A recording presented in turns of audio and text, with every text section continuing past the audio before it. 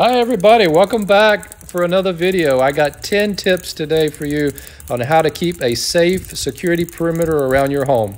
So do you have windows like this that are next to your front door with your latch right here? So you basically have a situation where a broken window could reach in, but an option, and in this particular case we have glass on both sides, an option is I use a barbell. And I put a barbell here, and it goes to here, a piece of wood and a stairwell. So the key is you need to have a stairwell that is up against your door. Your door has to come in front of some wall or stairwell. And in this particular case, I got a piece of wood that's just the right size. You can use the collars from a barbell to adjust the size precisely so that it fits very well, but not too tight. And this door is barricaded. There's really no way you're gonna get inside this door without breaking the door down. And you're not gonna have enough room to come through either of these holes. So this is a very secure option. Another thing that I think is a really good idea, is something that I did a couple years ago, is to put in reflective coating here.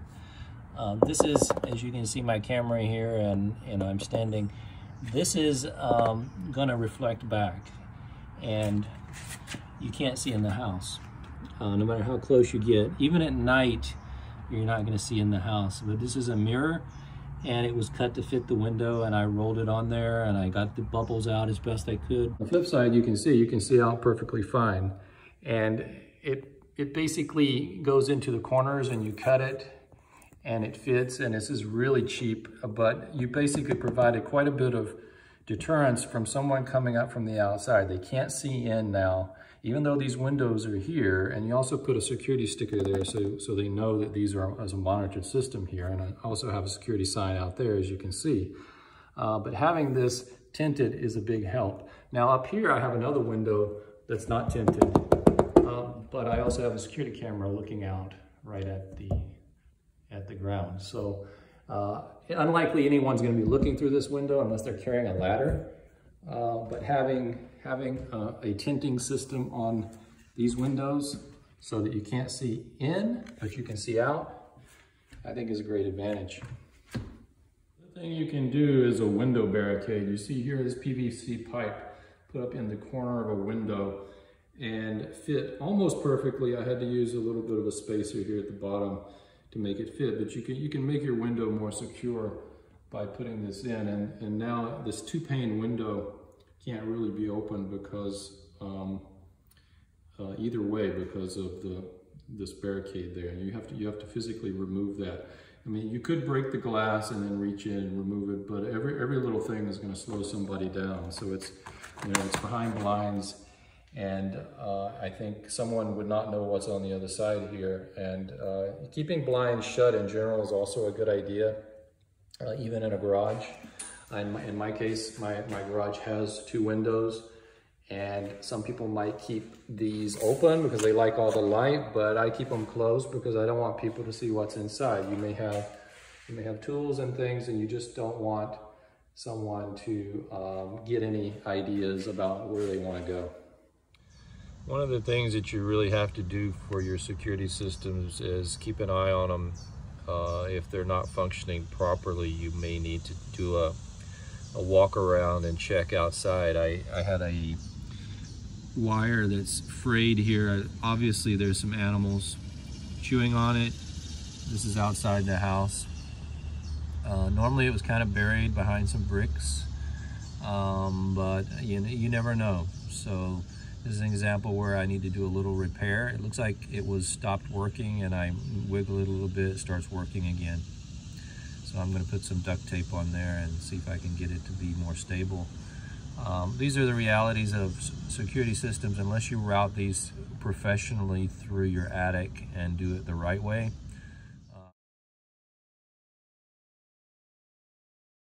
If you try to do it the cheap way and save money like I did, in this particular case, having wires running outside is obviously not the best way to do it, period.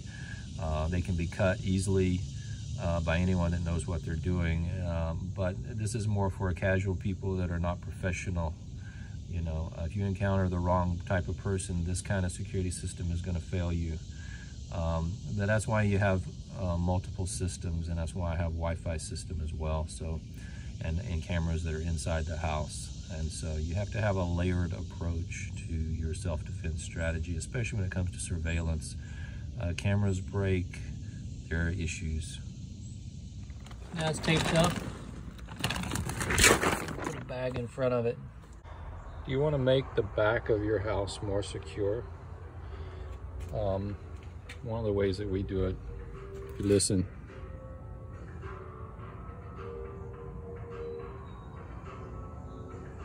There's a radio playing inside. It sounds like someone's in there, but they're not. The radio's on a timer, it comes on, plays for several hours, goes off, but it sounds like someone's in the house. That's a good way to keep it secure so that nobody even tries to go in. Patient needs, but the work that I'm going to put into this is like more time than I have. Pitts has treated 7 patients using the drug. He says it takes It works. Are you concerned about doors and windows that go out to the outside like this with glass that could be broken? Well, put a glass break detector there. I showed this in a short video before, but the reality is these are extremely useful and very sensitive. This thing does not go off just from clanking dishes or dropping a dish, but it takes a pretty high pitch, high frequency sound, significant decibels, but it also has to be of a certain pitch. But you break a window or you fire the TCP, it'll go off. And I think that's a fairly reliable option. The other thing that I think you really want to consider is a motion detector. And so let's see if ours is working today. See the blue? Off. On.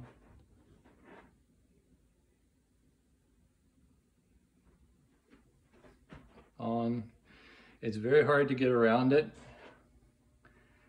It's going to catch you. And that thing has the perfect angle. Put it in the corner. And this thing has been extremely reliable. And you have the option with a typical security system to activate this or not activate this. So during daytime when you come down here, it's not alarming, but at night I can turn it on so that will trigger the alarm. So warning systems, early warning systems, these are what you want. Another thing you can do is at nighttime, every night have your lights on a timer. We use these simple, this is mechanical timer, you can hear it humming. These are on a clock setting. You can use one like this, or there's an alternative electronic version that you can use. So the electronic version will be the same concept, the light, and then you've got it on a Wemo device, and that's what we're using here. And you control this with your phone, and works very well. You can do it from anywhere in the world as long as you have Wi-Fi access. The other thing I would say is probably generally a good idea is to run your front porch light at night. There's different opinions on this, but I feel having more light along the front of your house brings attention to the front, and people on the streets driving by are going to look and they can see it's not dark, there's nowhere to hide. I believe that is better, more illumination. They don't want to come where it's well lit. They want to be hidden in darkness. And so having that I think is a good idea. Having that also on a timer is probably also really smart. We have a old-fashioned, nothing high-tech, but it works, and it's on a timer, and it adjusts according to seasonal changes in the light outside. So in the winter, it's quite different than in the summer. It knows what day of the year it is, and it makes adjustments. And this one is extremely not user-friendly, but you get the concept.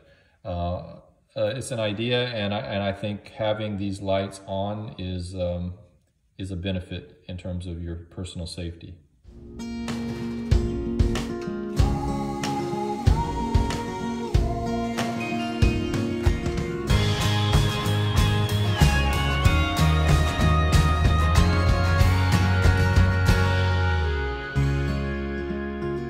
Finally, the number 10 example is to have a home security system that's on and active at nighttime, especially after everybody retires for the night. Activate your code, start the alarm, and usually it has a period where it's counting down and it gives you time to get away from any of the sensitive areas, and that might include your motion detector, which might be in a part of the house where you don't go at night. And in our particular case, that's true. But you may have motion detectors at other parts of your house that you don't plan to go during the night, but you have to remember not to accidentally set them off, which is a real thing. But having this system and activating it religiously and not forgetting to is really important. This thing will wake you up from a deep sleep. That alarm is loud. If you watch my glass break video, you will see this is just the warning light, but when it goes off, it will wake up yourself, and it may wake up a neighbor or two. So those are the 10 tips that I have for you. And these are the things that will help you keep your house safe even before an intruder has a chance to come into the house. These are the things that are going to provide a barrier and give you time. If someone's coming up here to the door and they want to come in, I got a glass break's going to go off. If they open this door right now, if I open this and open it, the alarm is going to go off, and I'm going to get a call from the monitored system. This is what you want. It gives you that time. If someone steps foot in here or even breaks it, and it takes them a while to fiddle around and get safe and get in, you have time upstairs to do what you need to do to be prepared, and you're in a strategically located position. So time is what it's all about. So those are my tips for today. Everybody be safe. Take care.